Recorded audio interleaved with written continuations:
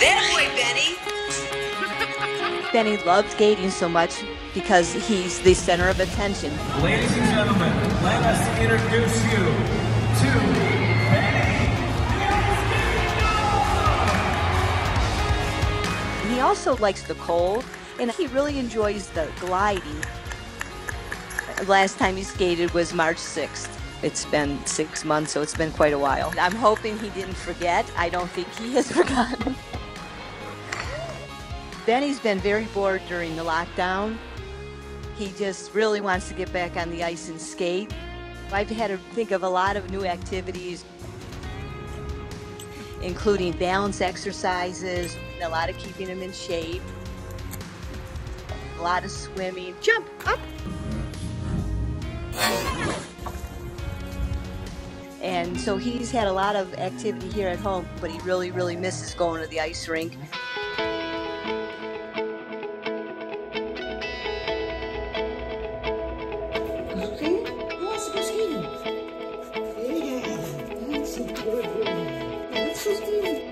If you just mention, let's go skating, or you get his skating bag out, he goes nuts. Come on, good boy.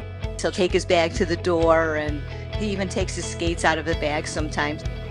He just wants to go. He just loves it. Come on, Ben. Get in the car.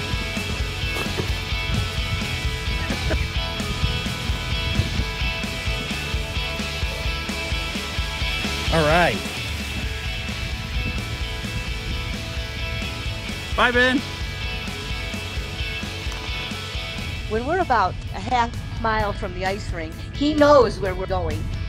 And he's up and he's at the window. He's trying to climb in the front seat with us. He just really gets excited, and he has that helicopter tail. Benny, you want to go skating? This will be a big test for him because it's been so long that he's been out. I'm pretty sure he'll be able to still remember exactly what he's doing. Everybody's quite excited to see how he handles it. Come on, Ben.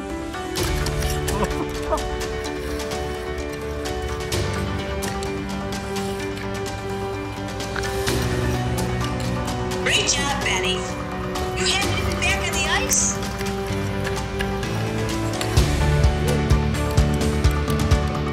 He really, really loves the interaction between myself and him because most of the time it's one-on-one out there, just us two communicating with each other.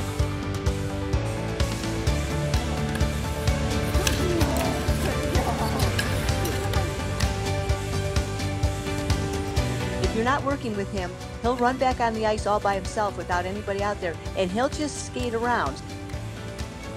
And I don't know if it's the movement, the speed, or what, but he really enjoys it.